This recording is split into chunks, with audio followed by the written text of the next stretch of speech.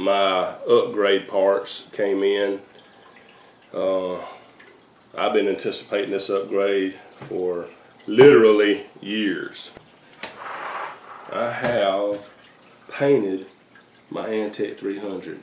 So no longer the shiny bare metal case. It is painted flat black, and I even took my power supply and I painted it. I took it apart and painted it gloss black just to make it set it apart a little bit.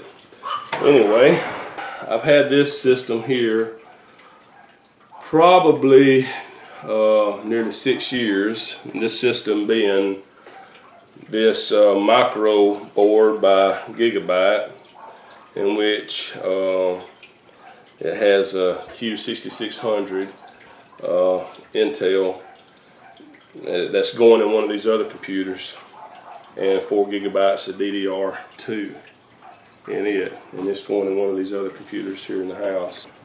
I'm upgrading. I'm getting away from Intel because I'm a poor man, and Intel processors have gotten to be the rich man's thing. And this is the Gigabyte 990 FX A-UD3, and it is a fine piece of craftsmanship. I can't wait to open that up, but I'll get to that in a minute. Going in that motherboard is going to be one of the new FX power driver CPUs, and this is the 8320. It is not the 8350, which seems to be the most popular. And the reason I went with this is because I saved about 30 bucks, and I'm almost certain with this motherboard to get some overclocks that will rival the 8350. And I got 8 gigabytes of G-Skill DDR3. I want to open this bad boy here up.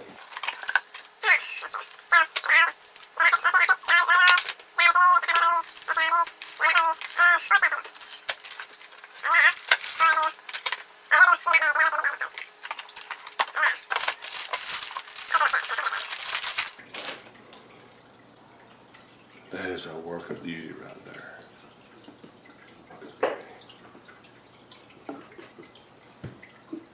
Anyway, let's get this thing put back together. All right. I love it when a plan comes together.